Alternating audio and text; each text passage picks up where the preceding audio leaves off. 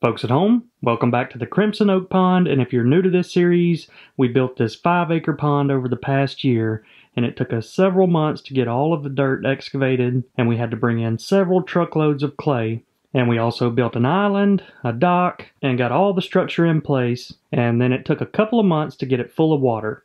After that, we stocked it with a bunch of bait fish, including bluegills and threadfin shad, and not long after that, we stocked it with these little 2-inch aggressive bass.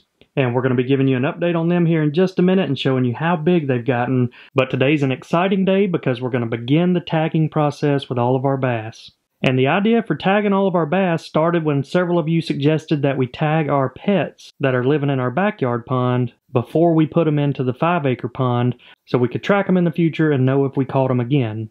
But then we had the idea to tag the first 100 bass we catch in the 5-acre pond and create a contest with them that you all will be involved in, and we'll talk a little bit more about that here in just a moment. But first, let's talk about the tagging process because there are a few different ways you can do it.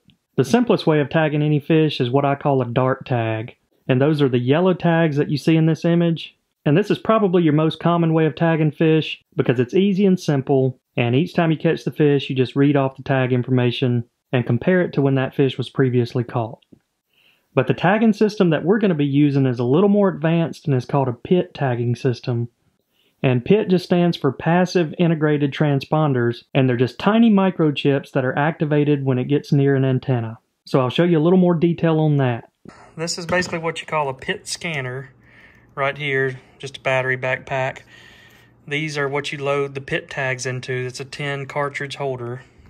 Got a Bluetooth device to hook it up to a computer, and then here we have the PIT tag injector, and these things to kind of give you a frame of reference, they're about the size of a thumbnail.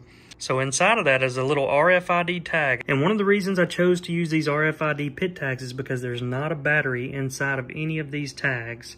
So that means each tag will last the entire lifetime of the fish. So now let's show you how this is going to work. We got our scanner here. That's what it looks like on the back side, and this tag is going to be inside the belly of a fish. Well, let's go ahead and scan it. And as you can see there, it's got a unique 12-digit number that's going to pop up. Let's go ahead and load one of the cartridges up and we'll show you how the injector works. All right, we got some PIT tags inside of here. We're just going to load that right into the top of it. Slide that tip end in, and then there you go. So it's pretty simple setup. That little rod pushes the PIT tag into the fish. And because we're using the PIT tags, that allows me to use some more advanced ways of collecting the data from the fish. So not only will these tags work with the RFID scanner, but they also make these antennas that you can customize and put beneath the surface of the water or anywhere around the pond. And biologists have used these methods for years in streams to track trout and to collect data for travel patterns for fish throughout rivers and streams across the world. But my idea is to put several of these antennas throughout the pond. So we may start off putting one around the dock and one around the tunnels we've added to the pond. So each time a fish swims through the tunnel, it'll get scanned and we'll have that data. But my overall goal is to create a topo map of the pond similar to this with different antennas placed around the pond. So each time a fish enters that area, it'll populate a red dot, and that'll be just about as close as you can get to real-time data on where the fish are hanging out in the pond. So now that we know how the tagging system works, the only thing left to do is go catch some fish. So I'm going to be using the bait tank to hold the fish temporarily. And initially I was going to add some anesthetic, which will help calm the bass down during the tagging process.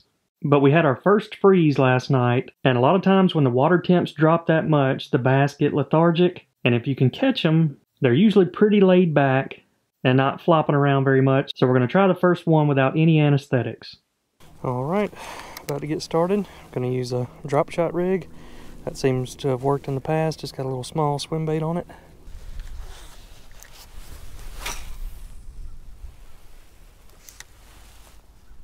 There's one. Got it. Good one.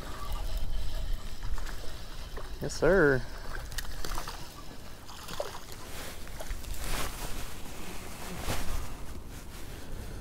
Nice one. Another one with a green mark on his lip, but man, they're growing quick. Nice thick belly on him. Perfect. Let's go ahead and put him here in the holding tank. All right, we got the alcohol here on the left. We're gonna sterilize the needle. Then I've got some pond water right here. Gonna rinse that alcohol off. Should be good to go. Time to tag the first bass.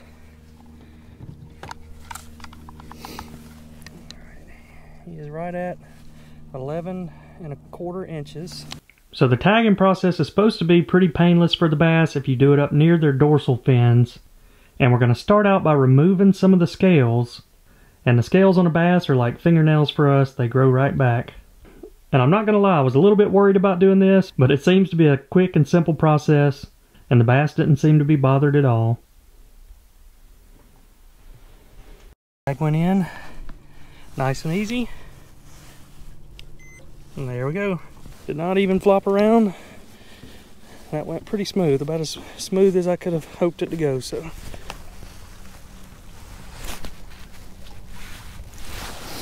and he's off. Perfect. All right, let's go do some more. So we've been doing a lot of cooking out here at the farm, and since it is Thanksgiving week, I decided to show you Liz's secret family turkey recipe. And I'm not talking about your traditional turkey or even deep fried turkey. Today we're going to be doing fried turkey strips. And today's cooking segment is going to be sponsored by Kamikoto knives. And if you're not familiar with them, these knives are made using high quality Japanese steel, and each knife goes through a 19-step process that takes several years to complete. And you know me, being an outdoorsman, one of the most important factors in a knife is how sharp it is, and I can honestly say that these are some of the sharpest knives I've ever owned. Alright Liz, go ahead and tell them about the secret family recipe. Okay, so we like to use the butterball turkey breast instead of a full turkey. We put it in the pot with celery, onions, and a bell pepper with salt and pepper, and cook it for about 30 minutes. So once you get all your vegetables chopped up, you boil them with the turkey for 30 minutes, and this not only adds flavor to the turkey, it makes it easier for the turkey to peel. So once you take it out, you want to peel small turkey strips off of it, and you want to go along with the grain. And the next step is to soak them in buttermilk, and for the batter we like to use Tony's and flour. And once you get that grease up to above 350, you want to fry them until they're golden brown. And while we're waiting on them to finish up, you know you have to have that secret sauce. It's pretty simple. We're just adding Creole mustard, jalapenos, and mayo. Mix it together in a mason jar, and it goes perfect with these fried turkey strips. Take them out of the grease once they're golden brown, and trust me folks, if you ever do your turkey like this for Thanksgiving, you'll never do it any other way. And this Kamikoto knife set has been perfect for recipes like this. It has the 7-inch vegetable knife, the 8.5-inch slicing knife, and last but not least, the 5-inch utility knife. And these knives are used by Michelin star chefs all over the world. And one of the things I really liked about this is it comes in an ash wood box, which makes it perfect for a gift. So if you're looking for a new knife set, it's perfect timing because they are having a Black Friday sale this week. And then on top of that, you can also get an additional $50 off by clicking on the link in the description below. And all this turkey's got me excited. Happy Thanksgiving, folks.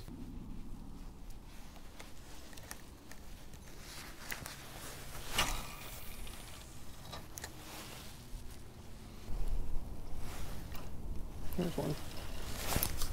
Got him.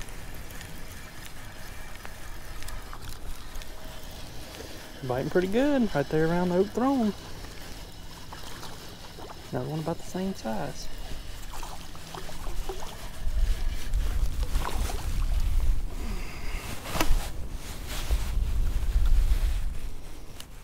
They've all got the green spot on their head. These are just going to be some green bass. Alright, fish number 2 is 638. Perfect. Love seeing those little bellies on them. Head on out there and get you some more to eat.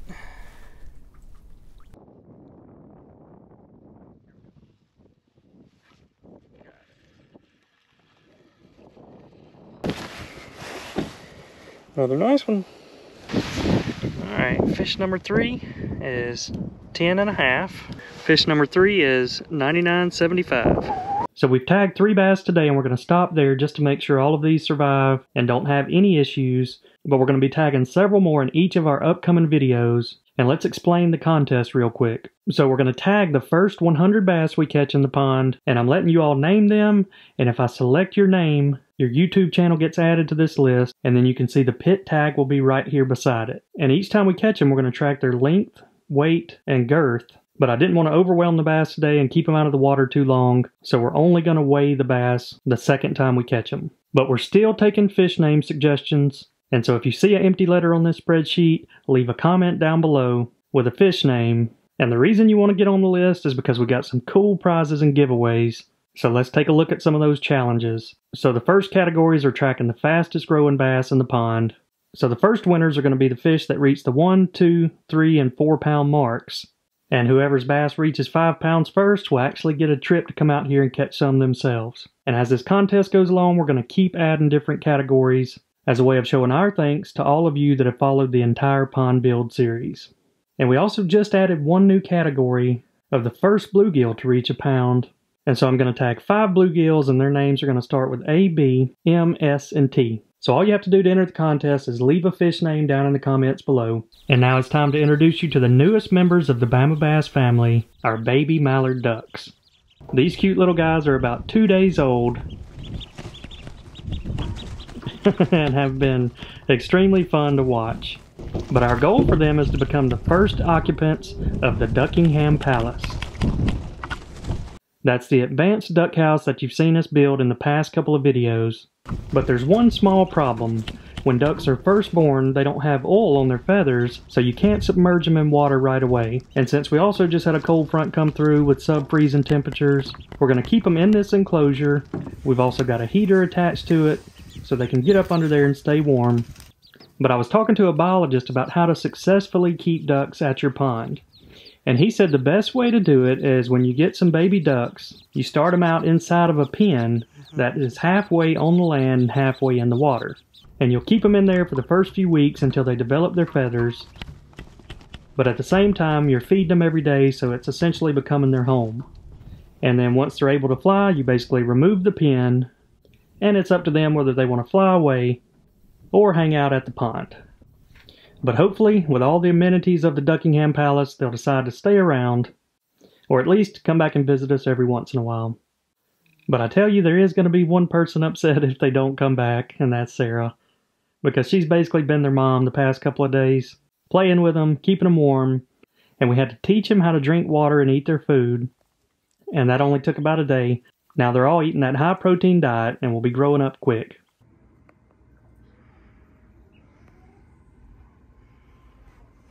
You can see we got them hanging out here in the man cave, and Milo isn't quite sure what to think about them.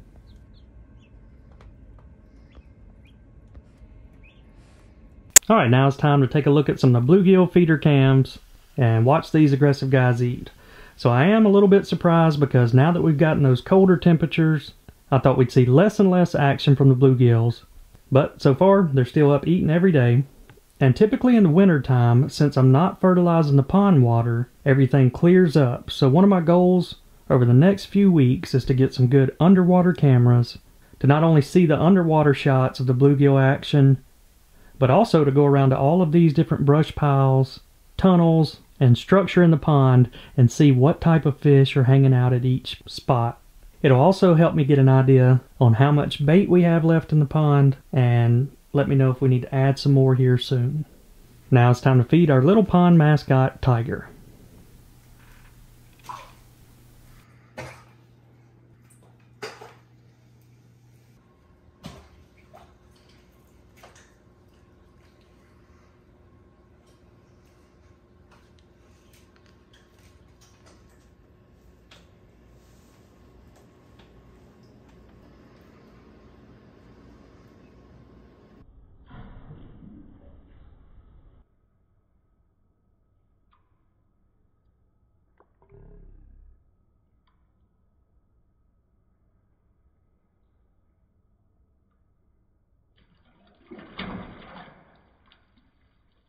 So on this particular night, we were having a lunar eclipse called the blood moon, so you know I had to go out and try to capture it. But one thing I want to mention to you fishermen, if you ever get the opportunity to fish during a lunar eclipse, I would highly recommend it because this is by far the most activity we've had at night out here with the bass. As I was setting up these night lapse cameras, you could hear explosions across the pond, and it absolutely triggered a feeding frenzy with all the fish. So I started out with multiple different camera angles because I knew that the lunar eclipse wouldn't happen until closer to daylight in our region. And you can see this is the first pass as the moon's coming up through about midnight.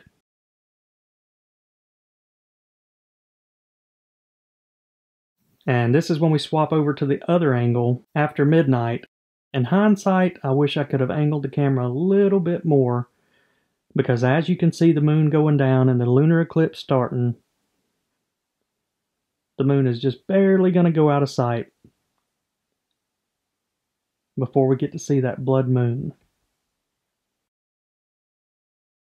Oh well, better luck next time. And it's safe to say that the full moon has increased the deer activity. Everybody's out and about feeding around the pond, but I want you to pay close attention on the left side of the screen to those eyes that you see out in the pond. That's a new duck that just showed up this past week, and he may become the star of the show. I literally cannot stop watching him because every day crazy things happen around him. And some of this stuff you're not going to believe. I could do a full video of just this little guy. But I'm going to give you a sneak peek at some of the footage you're going to be seeing with him next week. As most of you know, the owls have been around since the beginning of the pond build, and so when a new bird showed up, it was going to be turf wars.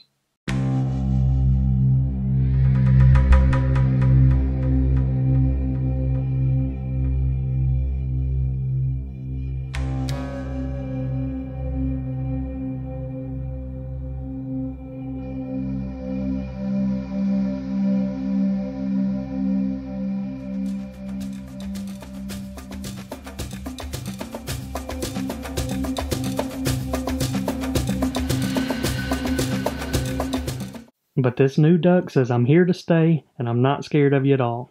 Can't wait to show you guys. I've got some pretty wild footage that you're going to be seeing next week. Now we're going to take a quick trip down to the creek and check on the crawfish traps.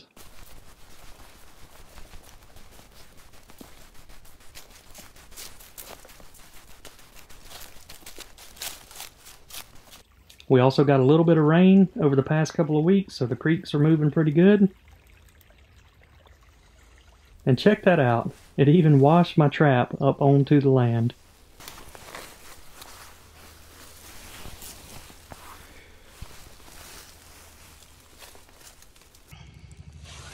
Oh yeah, even though it got washed up onto the bank, it still caught some before the storm.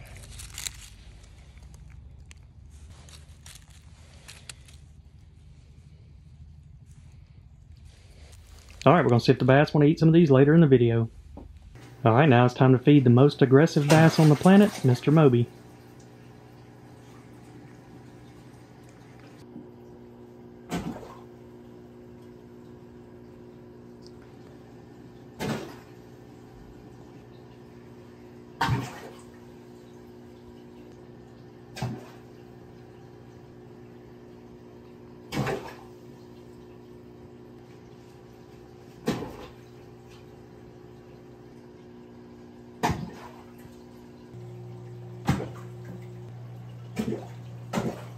Alright folks, that's going to wrap up this video. Make sure to hit that subscribe button to follow along with this pond series and all of the entertaining wildlife we have out here at the Crimson Oak Pond. But I hope you all enjoyed this video, and we will see you all next time.